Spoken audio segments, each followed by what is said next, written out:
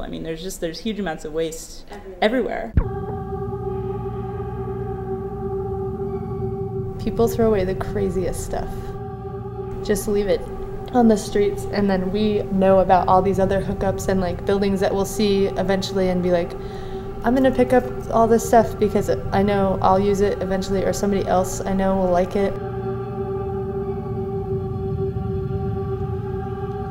I'm kind of in opposite mode where like I don't have space or anywhere, and so the stuff that I find, I'm like more and more just putting it into immediate use. Just like pick it up and like, what am I gonna do with that? Like, and immediately like solve that problem. Whatever you want to build, you can, and pretty much for free if you just work or like put the time in.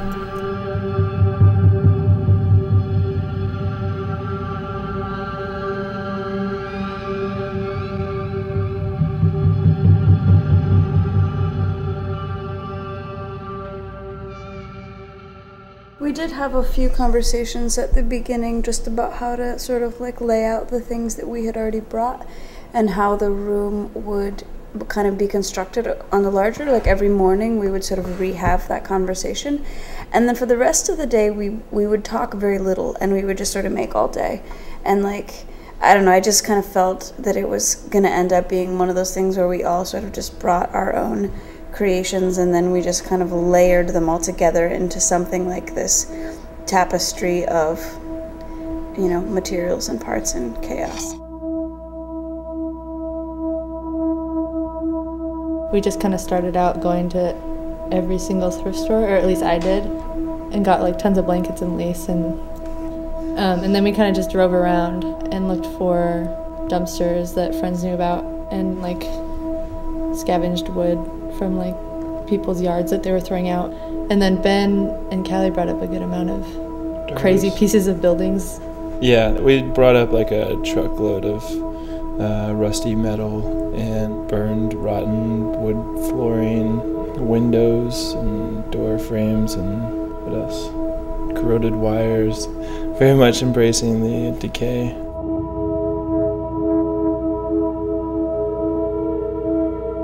I just started making all these like fox face headdresses and like war bonnets that I would end up wearing anyway, and just making them because it wasn't enough to just be drawing them. I wanted to feel them and be able to wear them and see other people in them, and they change a lot based on who's wearing them, and just like, and I know like nobody's ever gonna buy this shit. It's just like, I just want to see this on people that I love.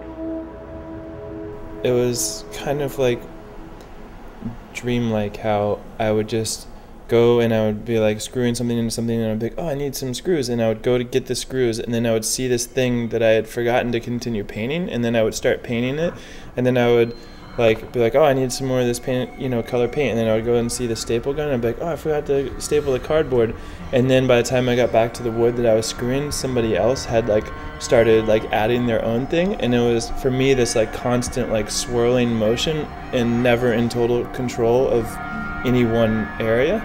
And I think that at first felt a little bit like, you know, like stole my breath, and then as I let go, the like swirling motion just like got bigger and bigger, and so much more fun and so much more free.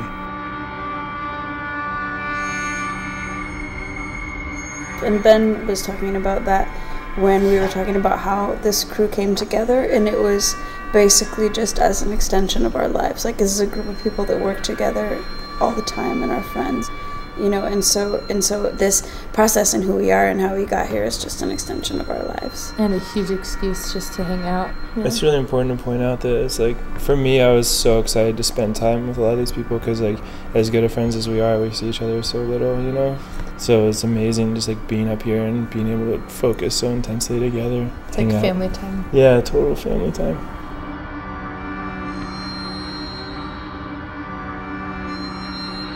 I think it really comes down to like love. Like I really believe that we all love each other and that there's no room in like our relationships with each other to like have hierarchy or egos ruin that, you know, and that like I feel like that's what hierarchy and egoism does, is just like start to break down like the base, you know, care and respect for each other. None of this would have been possible without the extraordinary volunteer help of Portland, Maine. Hours and hours. Hours and hours every day. We had, even with all of us working, even with 6 artists, we still needed so much help. And I think it just says something really special about Portland and about space and about this place, that people were able to just be that giving and to like help this happen.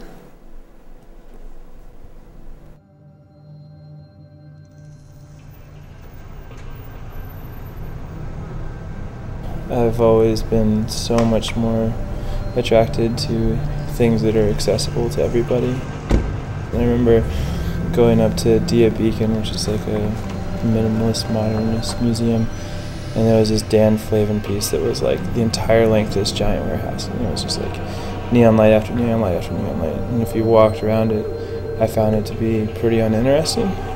And so I took off my shoes and started running the full length of the piece, which animated it for me, and it made it so alive, you know. And I feel like, you know, if I had created something like that, I would be really happy that somebody was activating it in that way. And immediately I was stopped by security.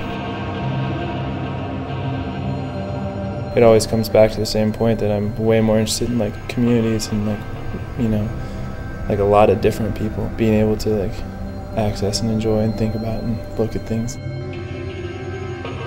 I think that one thing that's important about this group of people is that all of us do author our own big projects at different times.